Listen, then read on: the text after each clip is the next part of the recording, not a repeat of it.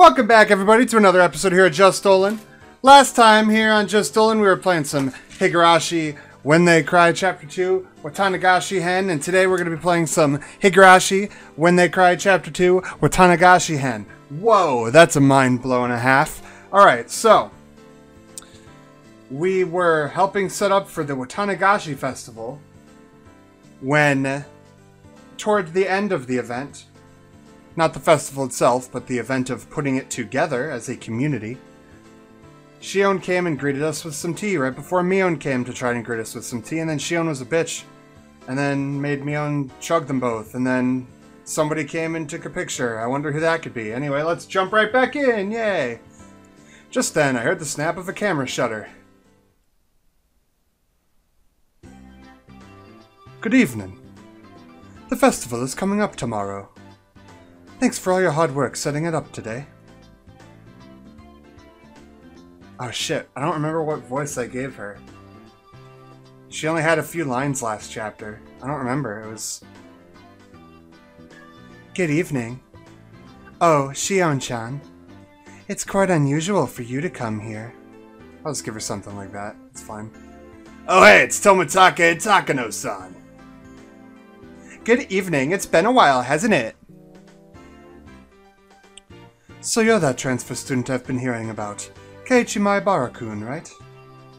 You really did a bang-up job today. I'm impressed. I feel like I've seen this photographer guy before. Have we met before? I'm glad you remembered. We've passed many times on the road, Keiichi-kun. I'm Tomitake. I'm a freelancing photographer from Tokyo. From Tokyo? Good evening. Do you recognize me? I'm sorry, but I don't. She's Mio Takano-san. Do you remember when you were at the doctor's office when you still had a cold, Kei-chan? Mio-san is one of the nurses who works there. Call me Takano. I'm pleased to meet you. Tell me when you're coming in for treatment. I'll prepare a huge needle for you. Oh, that's very thoughtful of you. Tomitake-san seemed to be quite entertained at the Sonozaki twins being in the same place, and he took picture after picture. Wow, I'd heard that you are identical twins, but it really is quite something to see you side by side. You really do look exactly alike. We're not just alike on the outside. See, our underwear matches too. Yeah, you idiot! What the heck are you doing? Things have never been as lively as when the two of them are together. Wow. Oh, I hope you guys can't hear those sirens. Colchester's getting lively. Alright. I thought they were exactly the same at first, but I've started to get a handle on which is which.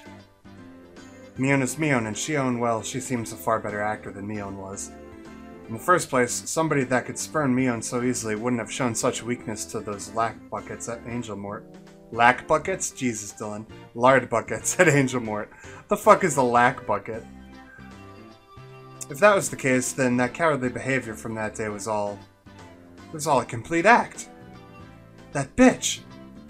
They were even more alike when they were little. I heard even their parents had a hard time telling which was which. That's really easy to imagine. I totally understand what they must have gone through. Takano gave me kind of an odd look, but explaining would have been a pain, so I didn't bother. Tomitake, you going straight back to Tokyo after you get your pictures of the festival? Yep, though I'd rather just stay here forever. Silly adult things, that's all. I hope your photos win a fabulous prize soon. I've been praying for it. Thanks. Next time I come, I'll bring the pictures I took of you all today. Maebara-kun, you did a lot of work today. You must be tired from all the physical labor you're not used to. Well, I'm tired, but it was pretty fun. Ah, youth, I'm so jealous. Takano smiled with an adult elegance that no one in my circle of friends possessed. I don't know if that's adult elegance, but okay. The wind caught her hair. She gives off an intelligent beauty. Eh. Oh, why hello everyone! It seemed like our merry crowd was standing out. This time an overweight older man addressed us. And again, it was someone I thought that I knew. If I recall correctly, he's a policeman, isn't he? Oh, Oishi-san. Good evening. Doing a preliminary security inspection for tomorrow? Nah, ha ha ha! Something like that. Oh, if it isn't Tomatake-san. It's certainly been a while. I'm honored you remembered my name. You really do love Hinamizawa, don't you? The apartment around here are far cheaper than the ones there in Tokyo. You should just move here and get it over with. I know a realtor I can introduce you to. I appreciate the thought. I'd very much like to follow up on that. Alright, everyone, have a good year. And Happy New Year to the Sonozaki twins, too. Happy New Year, Detective Oishi. We appreciate your work. We'd like to end this year's festival with the least amount of inconvenience possible. That's pretty strict on me. Detective Oishi left us with a low laugh and headed off to talk to some police officers standing a ways away. That's fair. I mean, it makes sense that they would be investigating the festival even before it happened at this point. I gave Mion a glance and saw her making an annoyed face, as if she were glaring bullets at someone she hated. Yeah, it'd be nice if the police didn't have anything to do during Watanagashi this year. You like this place too, don't you? Oh, you mean to say you dislike it, Jiro-san? I quite enjoy such fantastic stories, you know. Especially with the times being so dry and uninteresting. The curse of Oyashiro-sama, you mean? Curse? Tomatake-san is using a troubling word. Then suddenly someone tugged on my arm. Kei-chan, I'm pretty hungry. Want to go to the tent with the drinks and have some candy and sweets? I'm up for that. I've gotten a little hungry as well. Okay, let's go. A moment later, Shion said something to Takano and Tomatake that stung my ears and gave me a start.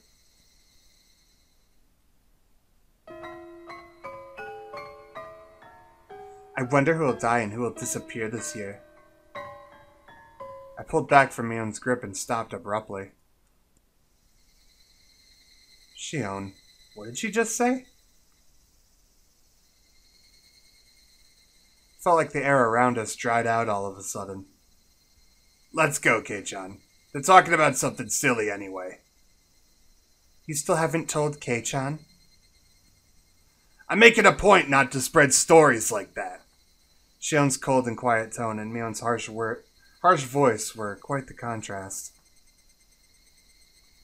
Hey, wait, hold on. What are you talking about? If you know something, then just tell me. It doesn't feel right being the only one left out, you know. I don't understand this. Someone explain it to me. However, Mion didn't seem to be all that willing to grant that request. She squeezed my hand in hers a bit, but when she realized I would hold my ground on this topic, she let go. I'm gonna go to the drinking tent first, then. If you don't come soon, Kei-chan, there won't be any left for you. I get it already. I'll be there soon. Mion left, trotting towards a particularly noisy tent on the other side of the shrine grounds. Before she got there, she stopped and turned back around.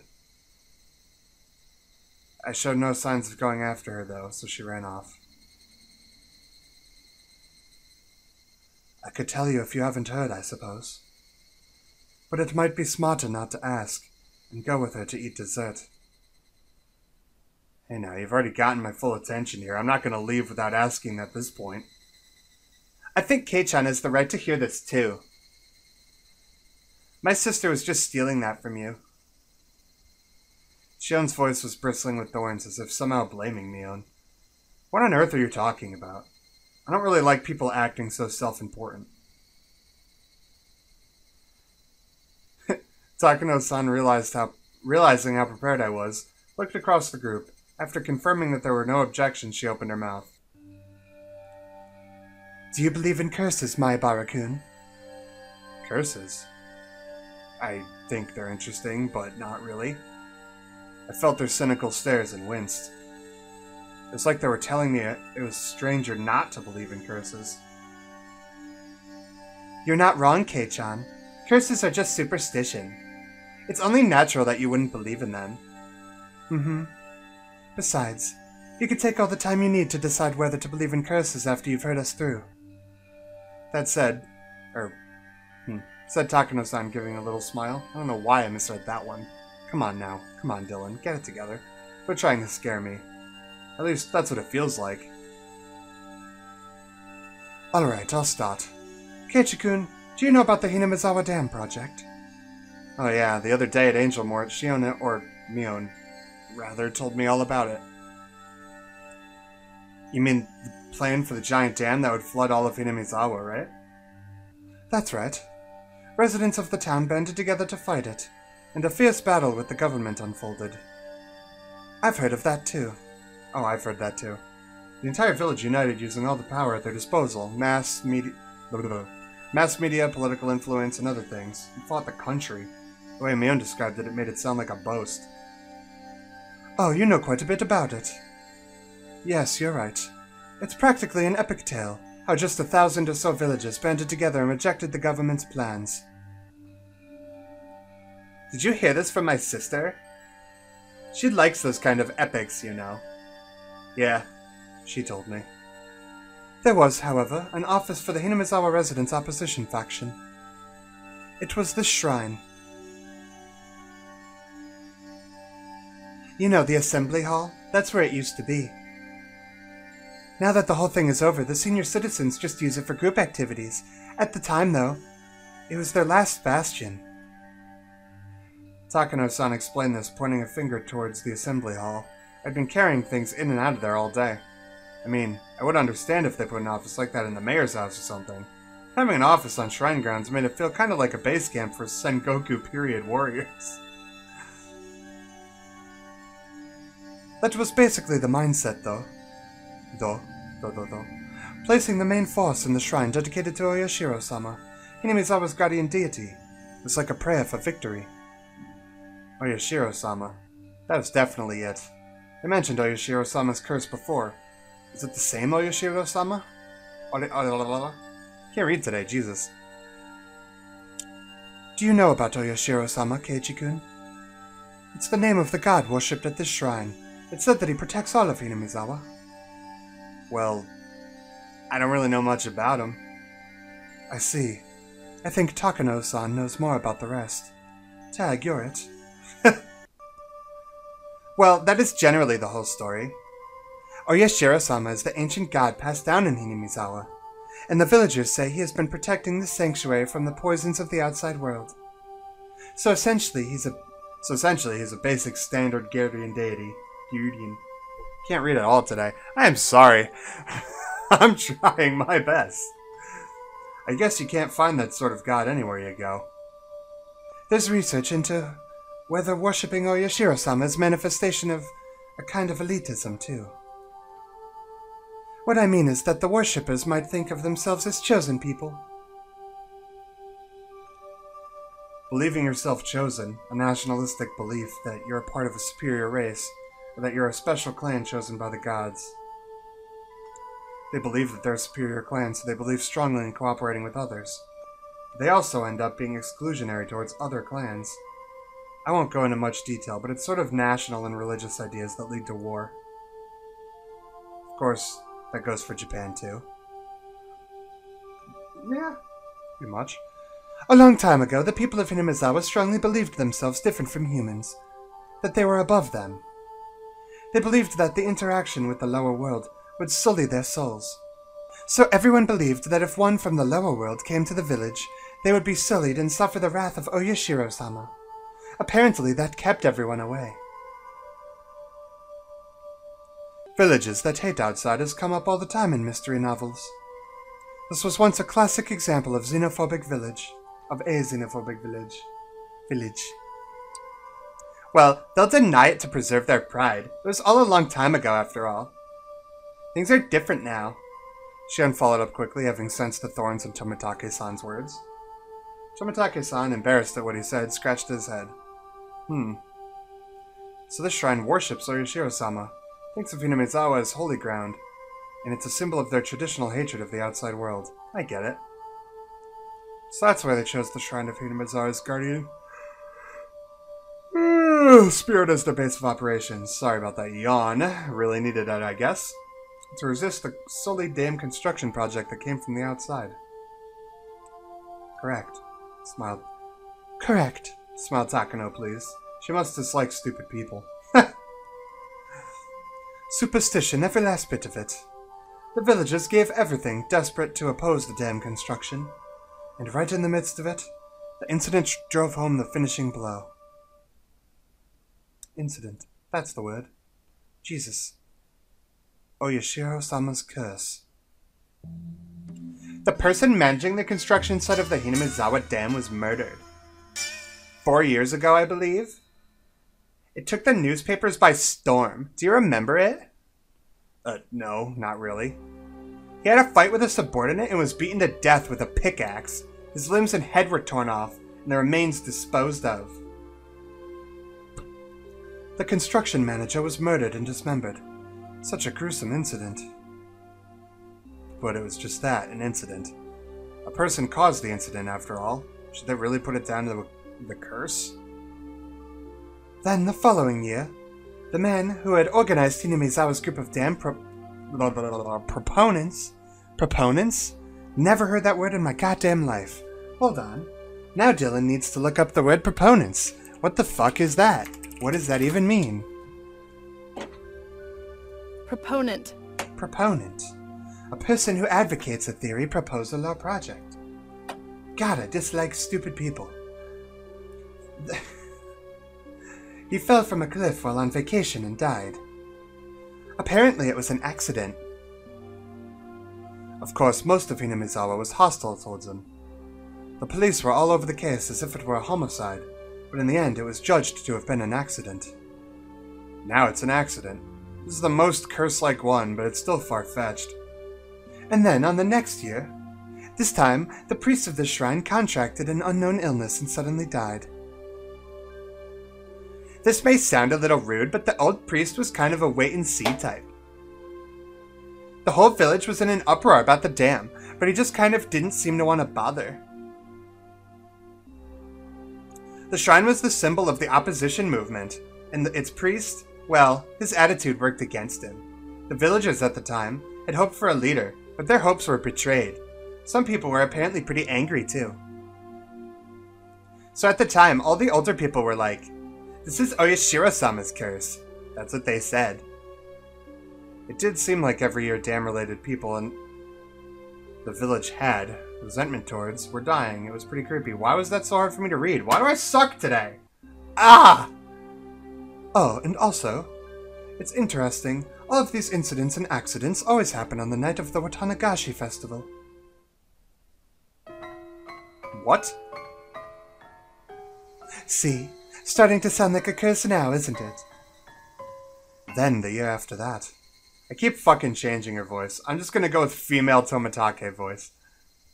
In other words, last year, the sister-in-law of the man who was the leader of the dam proponents, the one who accidentally died, was discovered dead, having been beaten to death. Of course, they caught the criminal. See? Really seems like a curse, huh? 4 years in a row. Each one of the incidents and accidents were relatively commonplace, but every single one of them happening on the night of the festival, worshipping Oyashiro-sama, that's not normal. The old folks have been blindly accepting Oyashiro-sama's curse because of the incidents these past few years. Even younger people, too.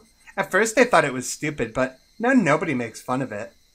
Yeah, I could see where she's coming from. Even me. Even if I didn't think there was a curse at all, thinking about all the incidents like this made me feel like maybe it's real? For example, just look at the preparations for the festival you were doing today.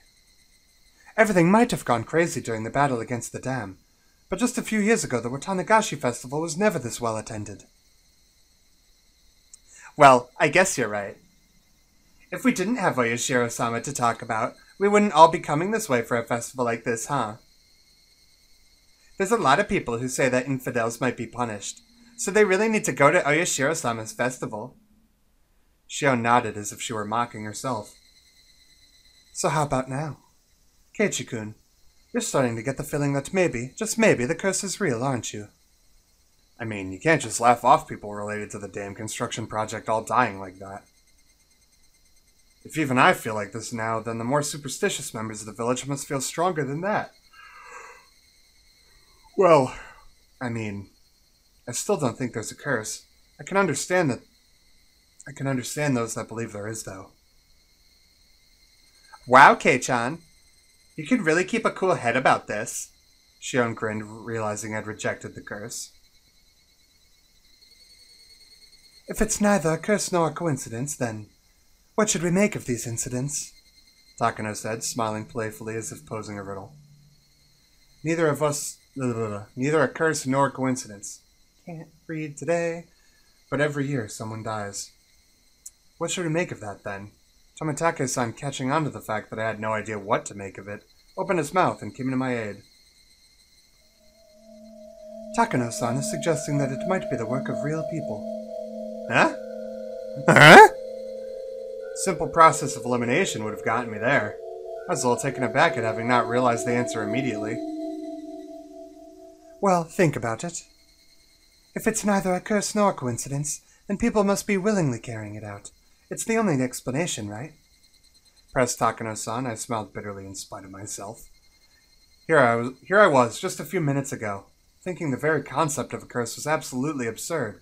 When she'd suggested it was someone's doing, I ended up thinking, there wasn't any way it could be a person. But Takano-san was right. It was either a curse or it was a person. If unrealistic things like curses didn't exist, then the obvious next step would be to start thinking it was people behind it. But if that was the case, I glanced at Shion.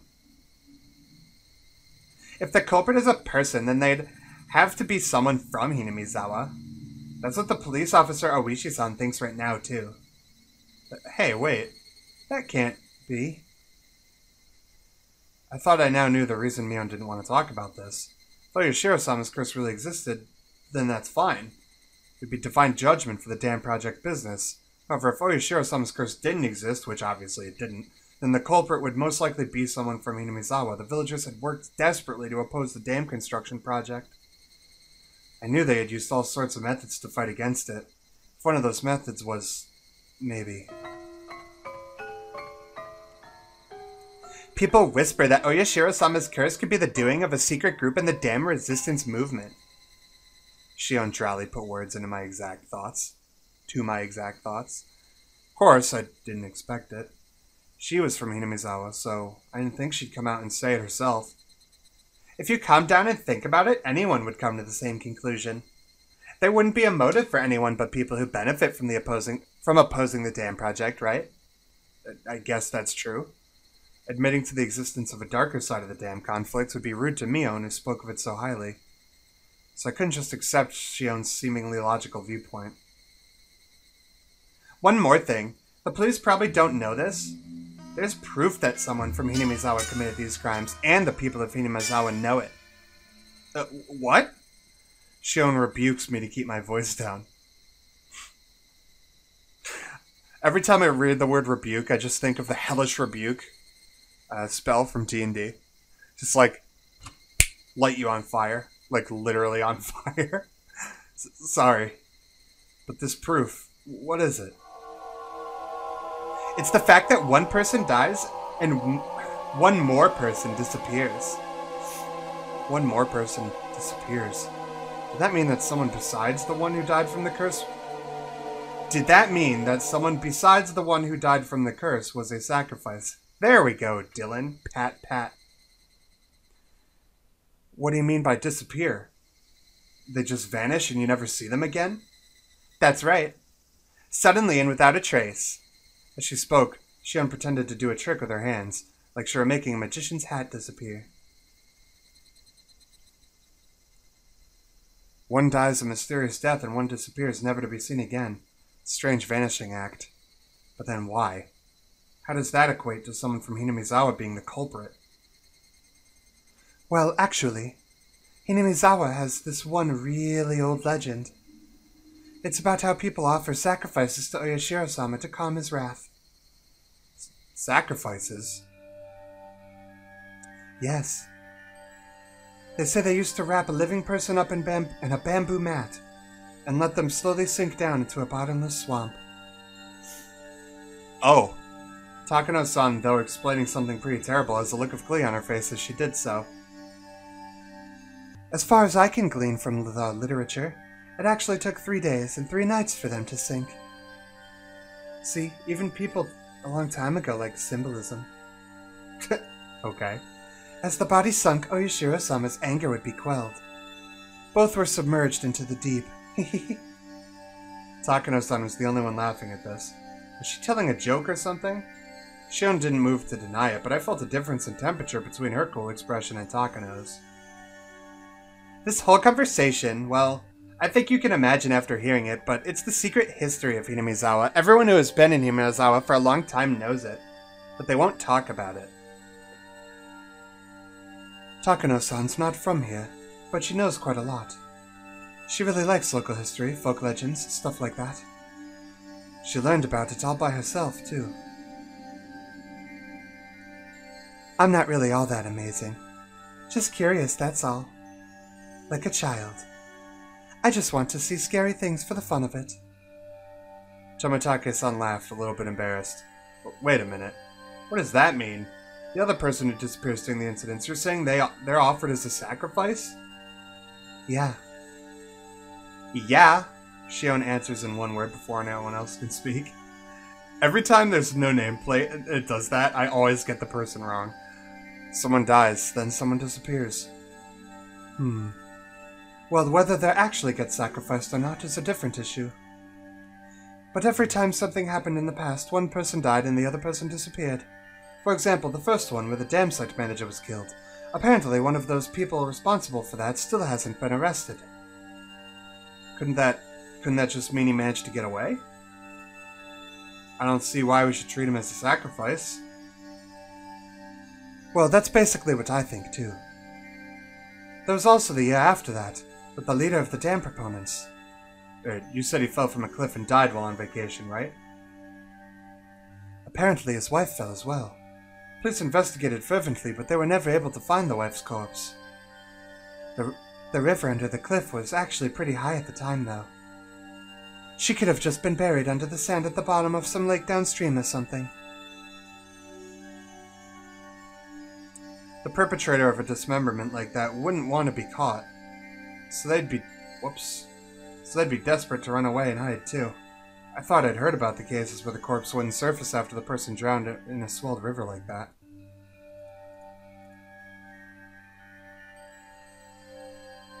She vanished because of an unfortunate accident, but I still didn't see the connection to sacrifices. If you took each of the past incidents in turn, none of the disappearances evoked that terrifying of an image. Jeez, come on. The year after that, with the priest suddenly falling ill and dying, is much clearer. His wife left a suicide note. They found it in their house the night the priest died. It said something along the lines of her quelling Oyashiro-sama's wrath through her death. Curse. Seems to turn up in this one, though. Well, we may never know the truth of the matter. The swamp the wife drowned herself in was the giant bottomless one Takano mentioned before. The police investigated it, but all they could find were several of her possessions, and never found a corpse. The police suspect it was a faked suicide, and they're still investigating it now. Someone dies every year, and in the same way, someone goes missing every year. Is she trying to tell me that everyone who vanished was kidnapped by some extremely efficient means and dumped into the bottomless swamp, still alive and drowned to death? But a curse. That's unbelievable in its own right. And the next year, what was it? The dam proponent's sister-in-law? She was killed. So at that time, someone else vanished. Someone did disappear. There was a boy around my age named Satoshi Hojo. He's the nephew by marriage of the woman killed. Shion cut in with a slightly strong tone of voice. She knew the boy who had disappeared pretty well. At least that's the vibe I was getting. Well, that about sums everything up. One person always dies, and one person always suddenly disappears. Leaving the suddenness aside, the fact that each incident involved one person disappearing. The fact was that, yeah, whatever. So that means the first person who dies is because of Oyashiro-sama's curse, and the second person who vanishes is because the villagers sacrificed them. Is that it? Kei-chan, there is no curse. Somebody kills the first person under the guise of the curse, and someone takes away the second person to be a sacrifice. But Shion, that means the criminal is in the village. That's what I've been guessing from the start. It's pretty shocking though, you know. We live in the Showa period. It's kind of hard to believe that people are committing murder like it's nothing, using some ancient justifications, huh? It didn't have anything to do with our discussion, but I got the feeling that maybe Shion didn't like Hinamizawa very much. I can't blame her. Mion enjoyed talking about Hinamizawa and its epic tales. So she had avoided talking about Oyashiro-sama's curse, which didn't paint Hinamizawa in a good light no matter how you looked at it. She was trying not to give me a bad impression of the village, so she said nothing. Shion, on the other hand, was somehow different. She wasn't rejecting the concept of a curse to purge Hinamizawa of this bad impression, but rather because she strongly believed that a member of the village was the criminal behind this. Her conviction seemed a bit removed from the tight sense of community held by the people here. Once upon a time, they looked so alike you could mistake one for the other, but talking to her now, I was getting a powerful feeling that Shion had a completely different personality than Mion. Gee! I wonder what gives you that impression. I feel like you should have known that a while ago. Then everyone else, they all think someone from Hinamizawa did it, right? Neither Shion nor Takano-san answered that. The deafening silence told me all that needed to be said. But let me ask another question. If someone from Hinamizawa is the culprit, then who is it? Neither Shion nor Takano-san had a reply to that question either. Though it may have been rude to ask, I had hoped they wouldn't have one. The reason I asked was to argue that their explanation that the culprit was from Hinamizawa was nothing more than one possibility. Shion caught on to my plan. She gave me a pained smile at my petty spite and opened her mouth to speak. All I said really just amounts to circumstantial evidence anyway. If any of us knew who it really was, we'd have gotten them into police hands already. As would anybody. What about Takano-san? She too smiled dryly as Shion had, and opened her own mouth. Well, I'd like to clear one thing up. I'm not a detective nor anything, alright? In all honesty, I'm not really interested in who the culprit is. Ahaha, Takano-san, you sure are a handful. Tomitake-san gives a bitter laugh at her surprising opinion on the matter. You see, I just like cruel and atrocious ancient traditions and fairy tales. I only enjoy them from a curious onlooker's perspective. So even for this string of incidents, it's not so much finding out who the culprit is, but enjoying thinking about how the old traditions displayed by the incidents themselves still seems to have some pretty deep roots around here. Though she described herself as nothing more than a curious onlooker, her smile was as sharp as the tip of a blade. Women like her felt very strange and a little scary for me. Maybe it's just that I was in fearful awe of the person whose emotions I couldn't comprehend. Well, I don't think any of this is interesting at all. The Watanagashi festival is coming up tomorrow, but I don't want anyone to die or disappear. Tomorrow, huh? That's right. It completely slipped my mind, but the whole reason I'm standing here right now is because it's tomorrow. Jesus Christ, Keiichi. The string of murder incidents people attributed to Oyashiro-sama's curse, it wasn't over. If last year's incident wasn't the end, then tomorrow night at the festival, would someone die and someone disappear? I do wonder who will die tomorrow and who will disappear, though. Takano-san said, running a comb through her hair with elegant movements, with a thin smile and a voice that nearly made me shudder. She almost looked like she was enjoying the thought of the incidents that could happen tomorrow. Then, out of the blue, we heard a loud round of applause. It seemed to be ending the drinking party early. Right, I was making me own wait this whole time, wasn't I? I should go back and talk to her soon. You're teasing the kid too much, Takano-san. Now Keiichi-kun thinks it's all true. Hehe, I apologize. It's that bad habit of mine again, said Takano-san, sticking out her tongue bashfully. The strangeness in her expression was nowhere to be found. When Takano-san sees an innocent child like you, she can't help wanting to poke fun at them. It's a real bad habit. Keiichi-kun, you listened to everything so earnestly that she ended up getting carried away. Unlike Takano-san, Tomitake-san seemed like a totally normal person with common sense.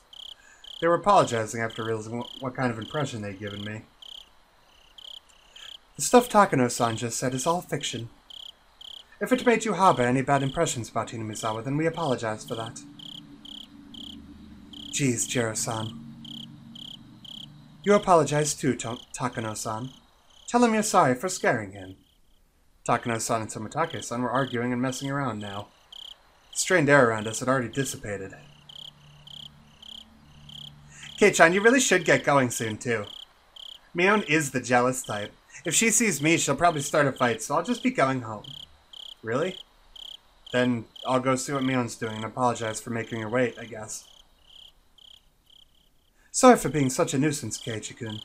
Just tell Mion-chan we're sorry for borrowing you for so long. Yeah. I don't think telling her will make her feel any better, but sure. Tomitake-san and Takano-san, standing next to each other, both began to chuckle. Okay then, Kei-chan.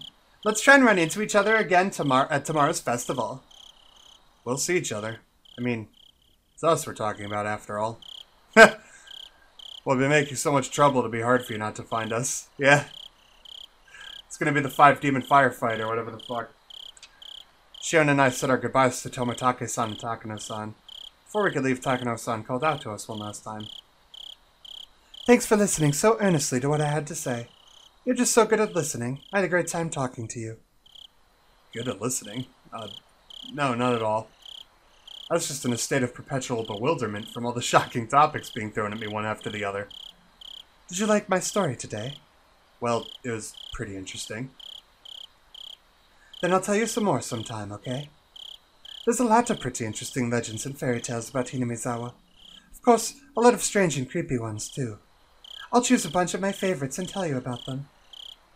I was kind of happy, but kind of worried. I can't help but smile dryly and scratch my head.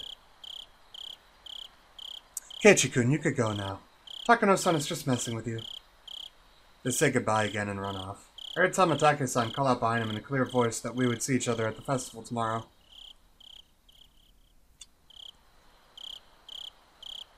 When I went to the tent, Mion was waiting for me and she was nowhere to be found. I made her wait so long. Maybe she got mad and went home. After asking some adults passing by, I did hear that she went home talking to some relatives. Maybe I shouldn't have done that. My regret for having Mion wait wasn't enough to triumph over the impression Takano-san and Shion's uncanny story left on me. Serial murder incidents had happened for 4 years in a row. Would tomorrow's events make this the 5th? And the possibility that someone from Hinamizawa was carrying this all out under the guise of the curse. A queer tradition of ritual sacrifice, entirely unbecoming of the Showa period that we lived in. I regretted it a little, though it was too late.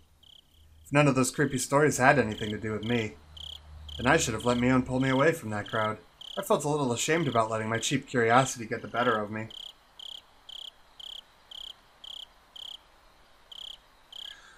Whew! I was wondering how long that was going to go on. I was so out of breath. Just like, I knew that was going to drag on. It was an exposition scene. Every exposition scene in this fucking series drags on like that. Holy shit, we got 4 tips. Next episode is going to be tips galore. Nothing but tips. Just the tips. Alright. We got an achievement. A little elbow grease. Aw. That we did. Alright, so. Whew! We made some good progress, though, today. About 10 minutes over our normal time, and that's fine. We can pick this up again on Monday, which will be Monday the 22nd. So, get ready for that. We have a lot of tips to read, and the 5-demon firefight in the Watanagashi Festival happen tomorrow. So that means we've hit the point of no return. Because that's just how this game works. Alright. I will see you guys next time. Hope you're still enjoying the series. I tried to give it a lot of vigor today. It was fun. It was nice. I'm glad we're getting into the meat and potatoes of Chapter 2 again now. That's pretty rad. I'll see you soon. Love y'all. Have a good rest of your night. Peace.